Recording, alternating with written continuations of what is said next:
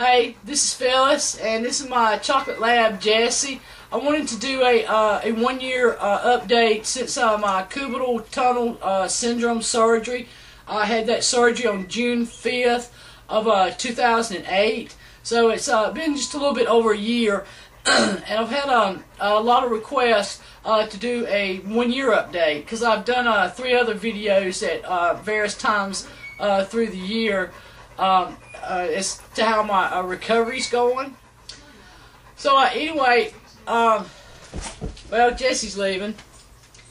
I still have a lot of numbness in my hand, which when I started approaching the 1 year mark, I was really depressed because I thought by 1 year all this numbness would be gone. But my orthopedic surgeon did tell me right up front, before I had my surgery, that it'd take me a year to 18 months to recover. And I've also heard some other people make comments, that their doctors told them up to 2 years. And I think at 2 years, that's about the best you're going to get. And I think for most people, from what I've heard, they give them like a 80% chance of recovery. But I don't really think that that's true. I know that people do sometimes fall into that category, but most of us do have a pretty good recovery rate. You may end up with some tingling and some numbness, but it won't be say like for instance the way it is with me now. And like I said, it was still a lot of numbness and all, but actually on my 1 year mark, it's like the numbness got 100% better. If I had to live with it, well, which I am living with it, but if my hand, wasn't going to get any better from this point on, I would be very satisfied. But like I said, it's still very aggravating, having half your ring finger and your pinky and part of your palm, completely numb. I did have a lot of muscle wasting before I had the surgery because mine came on real quick.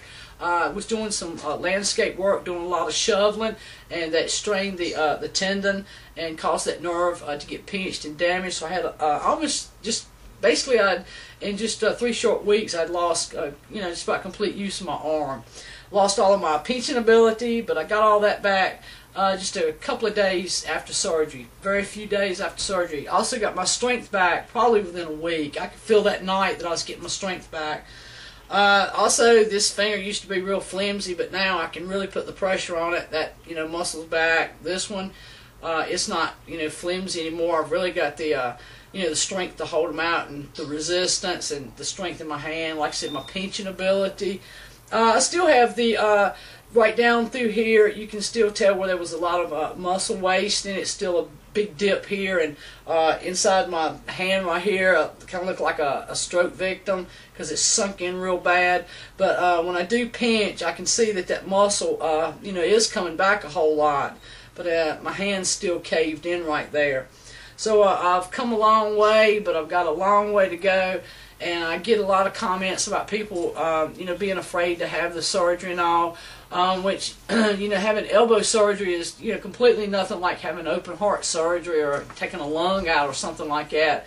The elbow surgery is really, pretty simple. I had the decompression. They just cut about a 1-inch incision right along in here. Even the problem where I couldn't touch my elbow. I was having, every time you kind of touched it, it felt like shock waves were going all the way down. And, that even cleared up in a couple of days, too, after surgery. So everything, after the surgery, it seems like it gets better within, a couple of days, a week, or at least 30 days. For the decompression surgery, you seem to get back all the strength, and, everything gets back to normal except for the numbness. And the numbness, is the biggest. Headache can be really, really, really aggravating. I pray about it a whole lot. I want this numbness gone. I pray that I live to see the day that this numbness is gone, because like I said, it's really aggravating. And I still I don't prop up on my elbow anymore. You don't want to do that after you've had surgery. You want to continue, as with any surgery, to to baby your arms, even though you've had surgery. Now, tell you can go back to your normal duties. You still need to baby your elbow, because you don't want to do any further damage to that nerve or tendon or any of the muscles or anything. So I'm really careful in all things that I do now. And you also another thing, if you happen to have any kind of sickness, certain colds, or like a urinary tract infection, for example, always get the printout sheet from your drugstore, because I was having a problem about a week ago, and my family doctor, gave me a medicine. Well, I looked at the printout sheet, and of course, not only did it cause lung damage, shortness of breath, heart attack. It also, chest pains. It also, not only did it also, it can also cause death. But it also says if you have nerve damage, do not take that medicine. So, I was dumb enough, and, I talked to the pharmacist, and the pharmacist said, well, that's only if you've been on it for like 6 months or longer. So I took one pill. I think it's called, Macrobit, something like that. Like I said, it's for a urinary tract infection, and I took one, and within 2 hours, it felt like I had never had surgery. There was just all this just increased numbness all the way down through here. It even went into my arm, so I did not take any more. So I really like to encourage you, anytime you have to take a medicine, to always get those printout sheets or check these side effects on the internet, because if you do have any kind of nerve damage, you don't want to be taking certain medicines that will irritate that nerve, especially after you've had surgery and it's in the healing process.